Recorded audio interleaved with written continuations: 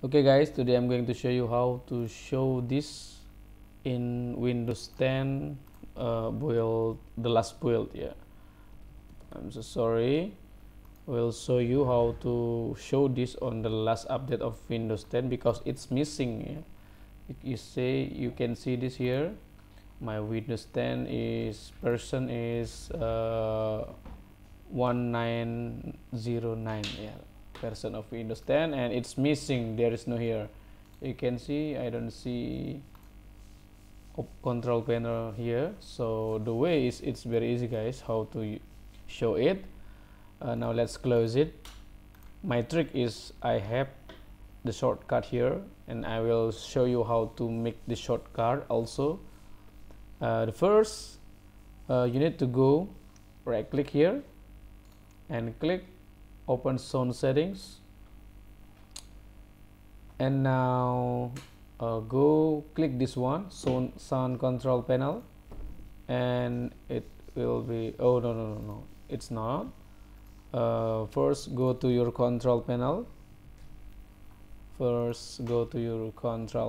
and then go to sound, hit this one, right click here, jangan, and click create shortcut, and then click yes.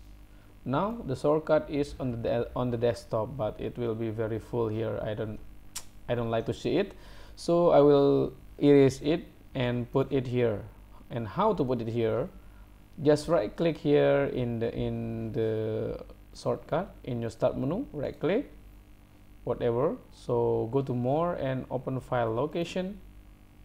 Now in this C program data, Microsoft Windows start menu, yeah, click start menu, programs.